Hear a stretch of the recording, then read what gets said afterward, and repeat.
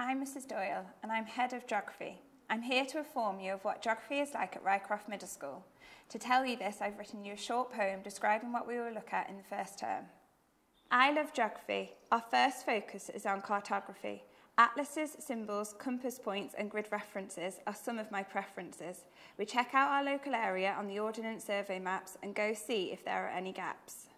I love geography. Our second focus is on demography. We inspect the land and people of Greece. It is somewhere they don't need to wear a fleece. The landscape is rugged with mountains and lakes, historical temples and plenty of grapes. I love geography. Our last focus is on topography, specifically looking at rivers and what these amazing things delivers. We go river dipping and hope that we do no slipping. I love geography, the cartography, demography and topography. Rural, urban, dense, sparse, north, south. Did you know that rivers have a mouth? Building on useful skills and knowing how to spot hills. All these things we can use every day. Come and learn and play. Our first topic in geography has been maps.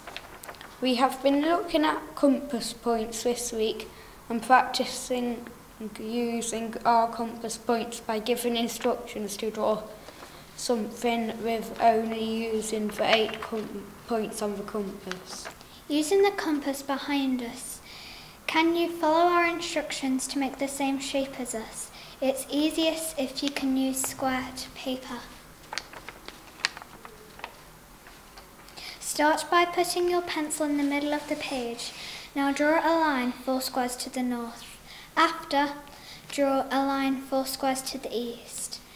Then draw a line 4 squares to the south. And finally, draw your lines by going west 4 squares. Can you see the shape you have made? A square. Start 4 squares from the bottom of your pages and 7 squares from the left. First go 9 squares north, then 4 squares southeast. Next move north 3 squares and 8 squares east. Now draw a line 8 squares south and 8 squares west. Finally move your pencil 3 squares north and 3 squares southwest.